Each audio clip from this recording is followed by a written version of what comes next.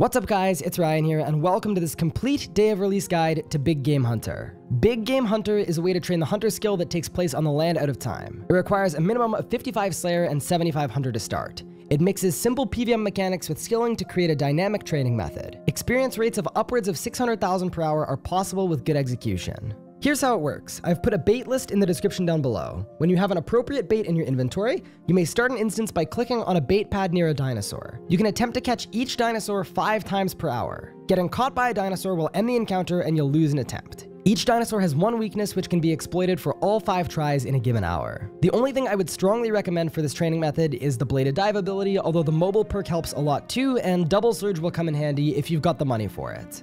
In this video, I'll be using mobile perk, surge, and bladed dive, but no double surge. Here's what you're gonna try and do. In the first attempt of the 5 that you get, you want to attack the dinosaur with all 3 poisons to find the weakness for that hour.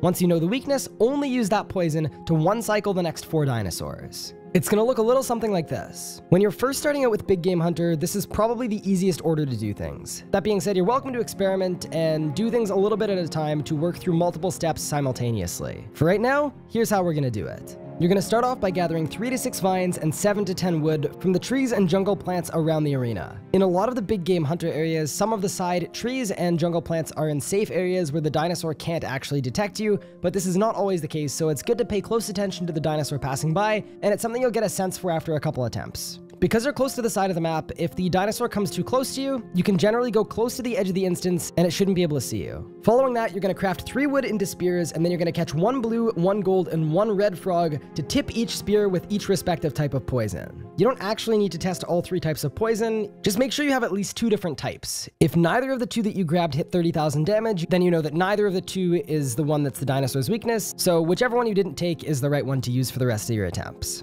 After that, you're going to rotate to the opposite of the dinosaur, building and loading 3 scorpions. Each one of these requires 1 log as well as 1 jungle vine, and you don't have to do it all in one shot. You could make half progress towards building it, hide away from the dinosaur, and then finish up the back half later on. By far the most important thing for this step is patience. You don't want to take any unnecessary risks, and although it's good to try and be quick and save time and get better XP that way, it's not worth risking the entire run at this stage. Once all 3 scorpions have been built and loaded, you should turn your attention to the platform in the middle of the 3 scorpions. This is your bait pad. Once you've built the pressure plate and you've baited it, the dinosaur is going to fall into your trap. The first time you see this cutscene, all 3 arrows are going to hit with a different color hit splat. Look for the 30,000 damage. Whichever color hits 30,000 damage is the weakness for the remainder of that hour, and after that, for the remainder of that attempt and every subsequent attempt, you're only going to want to use that 1 color of frog. Each dinosaur has 90,000 life points. If you use the correct color of poison, each shot will deal 30,000 damage, which means you can take down the dinosaurs within a single cycle of loading up the traps and setting up the scorpions. The first try on a dinosaur before you know its weakness should be the only time you have to make more spears. If you make a mistake, you can go through as many cycles as you need, so if you use the wrong poison, there's no need to worry. Now, for the dinosaur at hand, it should be very quick to finish it off by loading up a scorpion or 2. You shouldn't have to rebuild a whole lot, and you should be pretty well good to go.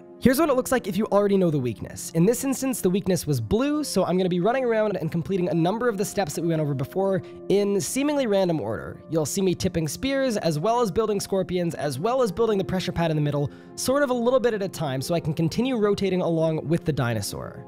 You'll see a couple times that the dinosaur is able to detect me, but unless the dinosaur's sense icon turns red, there's no risk at all, and it's completely safe so long as you know you've got an escape. In this instance, I didn't really have to use the tall grass or anything, and it was an extremely good run that took under 2 minutes start to finish. Right at the end here, I'm building the pressure plate, I'm baiting it, and just like that, I'm good to go. The cutscene opens up, the dinosaur gets 1 hit, and just like that, I'm gonna get my big XP drop, and I'm gonna get my loot as well. For this 2 minutes of work, I got over 20,000 hunter experience with no boosts. Here are some tips and tricks I picked up on release day.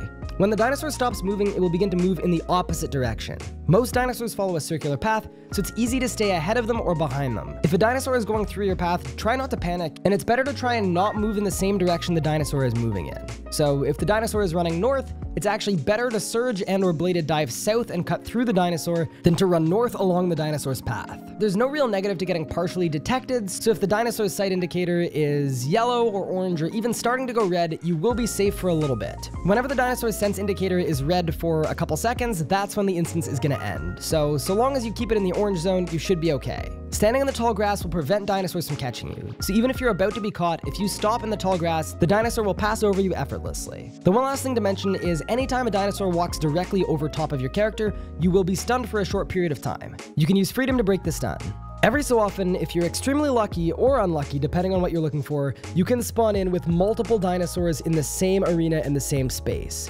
Both dinosaurs will be pathed completely separately, and they can walk directly over top of each other. If either one of the two dinosaurs detects you completely, you're out of there and you're gonna have to restart with one fewer attempt. If you're able to successfully clear the double, you'll get a good chunk of extra experience when you finish off the second dinosaur, although I don't know if it's worth the time, because for me at least, it took much more than twice as long. That being said, it was a great challenge, and I had an absolute blast doing it. This may be the most fun I've ever had in a non-PVM activity playing this game. I've sped it up quite a bit, but this is my run at the double. There's an absolute ton of bladed diving and really quick hiding back in the bushes to make a tiny bit of progress at a time, and it was very, very slow moving. I don't know how you'd be able to do it faster, and if you get a triple, good luck. When you're looking at rewards, you get dinosaur bones, mall components that are super rare, and totems that can be used to boost a variety of activities, including aura cooldown reduction. You'll also receive a plethora of hides and scales that can be used to craft dinosaur hide armor. It's tier 75 augmentable range tank gear, similar to Ganodermic. Okay, and that's it. I hope you all enjoyed the guide. Thank you all very much for watching. Pardon my voice, I'm a little under the weather, and best of luck with your big game hunting.